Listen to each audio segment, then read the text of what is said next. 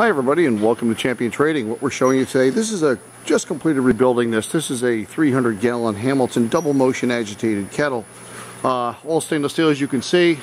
Has a national board rated jacket for 125 psi at up to 344 degrees Fahrenheit. And of course, stainless steel bridge. Has a lot of nice features. Here is a internal temperature probe right there.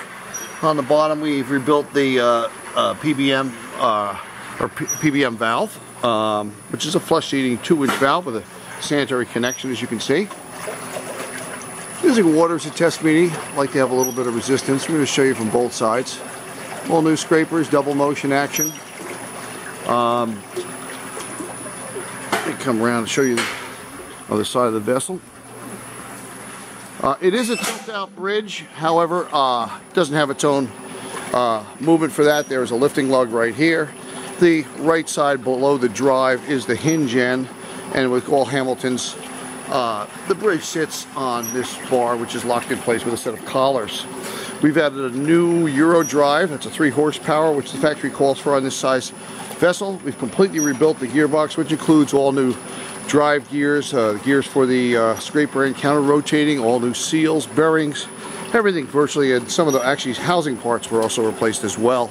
Aluminum tends to get a little corrosion on it, and sometimes it's easier to replace them. Nice smooth operation. We're going to be operating this through a WEG AC frequency controller, which will operate on 440 volts. We're testing the controller that's going to travel with it right now, and I hope you can see the numbers there.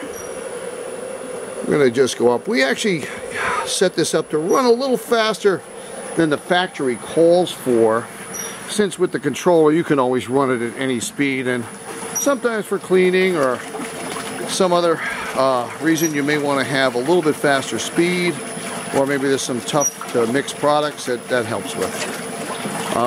We're lucky here, we're based in New Jersey, so we have a Euro drive factory here, and we're able to get the drives right away from them. They do great work. We've got the jacket pressurized right now. I'm going to just dump down from 100 psi.